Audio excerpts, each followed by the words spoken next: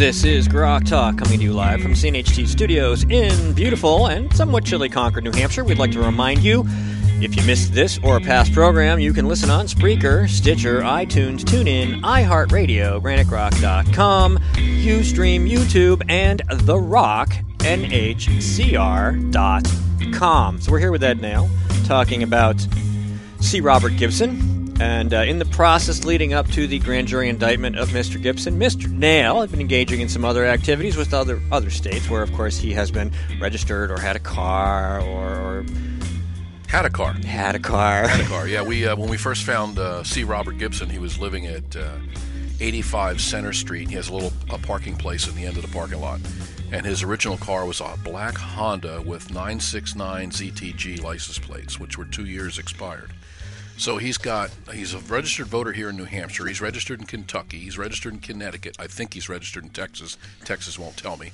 And Wisconsin, Connecticut, and New Hampshire. So he's registered in all these different places. And he has his car registered in Connecticut. So I contact Connecticut, and they said, he hasn't been a resident here for at least 2 years because he's not even on the list of people who own cars here anymore. So I went down to the Concord PD, and I talked to an officer down there. He was furious about that. And within a day or two, I didn't see the car anymore. So I stalk Carl. I drive past his house every time I get to Concord. I go in and center to Merrimack Street and swing by Summit Street and head off. Maybe he'll be there sometime. Maybe I'll deliver flowers. I don't know. But anyway, that car's gone. There's another car there now with some goofy license plate on one of those vanity plates. So that's what's going on. So when you have this situation when they're registered in multiple states, there's your opportunity. Maybe other states will prosecute voter fraud. So I contact Kentucky, and I got a hold of someone from the AG's office there named Scott, J. Scott. He wasn't happy about the situation. He says, we'll prosecute him. So they send me his voter history. Well, he's been registered in Kentucky since 2007 till recently, when we had him removed, in Hardin County. And he's updated his residence over and over and over again, but never voted. So Jay Scott said, well, I'll take it to my boss. And they said, we're not going to prosecute because he didn't actually vote here. We don't have a strong enough case. But I will contact the other states involved and let them know what we're doing. And he goes, I have a call in to a guy named Steve Labonte in your state. I said, well, he won't be able to call you back today because he's in court with Carl. I just left there where Carl had his arm around me. It's a small world, isn't it? So I contact Wisconsin. Now, before I did that, he's out of Madison. He has an address at 244 Lakeland Place in Madison, Wisconsin. That's his apartment. It's a condo. 30 or 40 other people live there. They're all political activists. It's a left-wing condo. Vegan, moonbat condo. So are you saying that some philanthropic left-wing organization maintains this entire condo building for the purposes of supporting left-wing moonbats in their activities? They all worked for left-wing organizations, so in a sense, it's a moonbat house. It is a moonbat house. So anyway, he has an address there. So I should call it the Belfry. Rather than contact Madison, and their AG could be very well like ours, doesn't want to prosecute Democrats. So I've been working around the angles on that, and I've been getting information from taxpayers groups, and I got a blogger there that's pretty well known, and he's interested. I sent him the stuff. He loves the indictment. I started sending him stuff months ago. So Monday, C. Robert Gibson will start getting some press in Wisconsin, and we'll see if we can't get him bagged there. Here's what he did. He registered here at the general election in November of 2012. He signed a document, and he registered the same day. So that means he signed a document that said, I hereby understand under penalty of perjury that I am registering my domicile as New Hampshire, and I am not going to vote in any other state's election, state or federal election, and I am not registered in any other state. That's basically what that says. So he signs his name, penalty of perjury, $2,000 fine, a year in jail. He signs that, he becomes a New Hampshire registered voter. That's in 2012. 2013, on August 8th, I think it was, he gets arrested for chaining himself to the Madison, state office, the Capitol building steps or some damn thing. Anyway, he gets arrested there, and he gives Lakeland Place as his address. So when the cops arrest him, his arrest record says 244 Lakeland Place. What's that mean? The cops saw his ID. His ID says 244 Lakeland Place. It doesn't say Summit Street, Concord, New Hampshire. So he's got a driver's license from Wisconsin, 2013. He votes there in their state election for Supreme Court Justice, 2014. He votes here by absentee. Now, we're going to post on Granite Grok, and I've had to bite my tongue for a long time about voter fraud in New Hampshire. For a couple of months, I've been like radio silence on this. We have a lot of irons in the fire. I got another guy we're waiting on. He's registered in 2 other states we know of and actively voting there.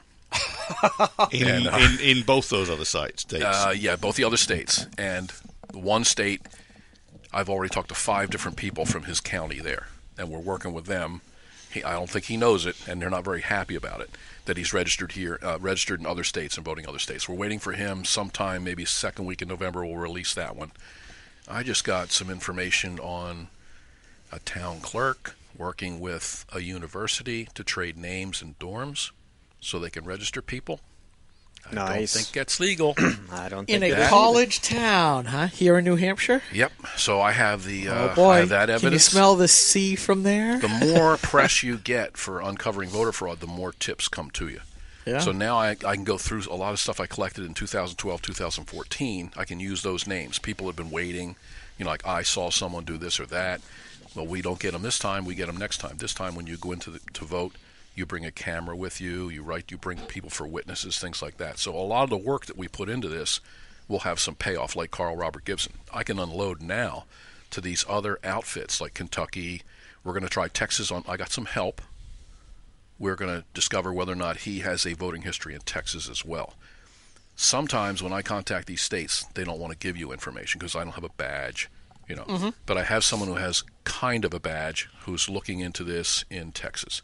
So I'd like to add his voting history in Texas. The more you add this together, the more pieces of the puzzle you have, and they just can't defend themselves after a while. So it'd be nice if the New Hampshire Attorney General would use the information that we gather over the internet, which he could get easily when they prosecute these people. Because I would not like to see Robert Gibson prosecuted just for drinking a couple beers and making a stupid phone call. I want to see him prosecuted with the jury knowing exactly what he is and set it up so people here, the activists that are here now working on campaigns, like this other guy we caught and haven't released his name yet, that they know ahead of time that we're stalking them, we're going to catch them, and we're going to make them pay in their other state. So right now I know for a fact that college students are being registered, and they're being told how to register all over the state. This is going to go on now. I know one specific case because I have the documentation on it, that they're working on these colleges to get them registered now, way ahead of time, so we don't have the big long lines and they're not as visible. So if you're a listener and you're in a college town, almost any town, keep checking up on who's registering to vote now, and you see if there's clusters of people registering, because that's the process. They're going to quietly get as many people registered as possible, let them vote, and they're gone. Remember, in 2012, I think there's still 2,000 people unaccounted for from that, and I don't know how many from 2014, registered voters who came in without any ID, were allowed to vote, and left. And when they were contacted by the Attorney General's office, per New Hampshire state law, no response, no one at that address, no such address. So we have about 2,000 of those people uninvestigated. Now, I would be glad to investigate them if I could get that list of names from the Secretary of State or the AG. I don't think that's forthcoming, so we have to find them as we can. And this is also an opportunity for legislators to glaringly see how to change our laws to prevent this from happening again. Step number 1, never have another Democrat governor who vetoes clean election laws. Well, what about the judgeships, though? Because that's really where a lot of the problems have been. Yeah, I was hoping on with the Supreme Court case where the AG, where this Labonte went in and defended, the voters against college student voters. I thought we would get an opportunity to see a case, but it was all pre-decided. Once he agreed that domicile meant residence and residence meant domicile, you get multiple domiciles but only one residence. I mean, when you agree to that ahead of time, you've lost your case. So the Supreme Court wasn't put in the ugly position of having to say, yeah, our Constitution says domicile. Domicile means your one legal address to the exclusion of all others. They never had to make that decision, so that decision is still up in the air. So if anything happens and we get an opportunity to go back to court, we have to lean on judges to make real decisions, not these phony, like Claremont.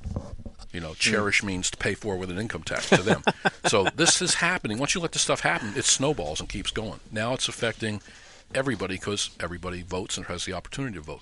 This sounds like, no wonder you're a registered Democrat, Ed. This is using the Liberals' own tactics against them. Slowly catchy monkey a little bit at a time in the courts and make them feel the pressure. You never let them know how many of them you are, how much you know, or that it will ever end. Of course That's the key, Of course it will never end. So that we're using Saul Alinsky's rules against them, basically. Yep. I mean, I rewrote them 15 years ago. I rewrote those when we started doing taxpayer groups. Say, here's what we take those rules for radicals, and we draft them for taxpayers, and that's how we go after these people. And the left hates it. They hate it, and there's really nothing they can do about it. And I know they're being told to watch out for me specifically. My name's been used, so I know that I have that coming back to me. So that's a good feeling.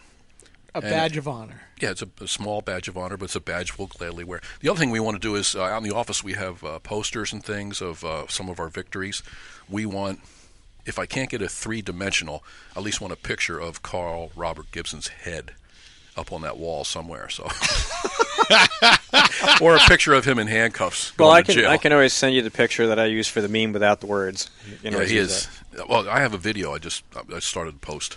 So you get to see him in action in 2012. He's leading 50 protesters, probably 8 or 10 of them, down in Manchester against Frank Ginta, and you get to see what a blithering idiot he is. There has to be a way with modern video and gaming software to create a three-dimensional avatar of C. Robert Gibson from pictures and videos that we have of him. Yeah, we'll put together. You know what you want to make it of is putty. I've met him. So he's basically putty. I mean, he'll be fabulous in jail. One time we had a child molester in my town, and another guy, Garrick Pelletier, has passed away. He and I pursued this guy. I mean, went after him, went to all his hearings and stuff, and sat in the front row in the Supreme Court. He wanted to withdraw his guilty plea 2 years later after he'd served 2 years in a special part of the prison. Garrick and I are sitting in the front row of the Supreme Court going, like, just shaking our heads. And his lawyer said, "Your Honors, look at him. He won't survive in general population." Well, that's the way Carl Gibson is. He's not cut out for doing push-ups in jail. He'll be a different man if he comes out of jail. A different man, and he will be. And right now, I believe he is here also to help Bernie Sanders. He writes about Bernie Sanders all the time. Well, guess what, Carl? No opportunity to do that. No, he can definitely recruit campaign help from prison. He's writing, from prison, handwriting with a pencil, number 2 pencil. He'll find a way to vote. Yeah, that's good though. Hey, we're making one step forward. The trick is to take media like we have and drive the regular media to accept it. The Concord Monitor's pretending he was a drunken volunteer from who knows where. The other paper in Manchester, really not much about that. They report what's happening.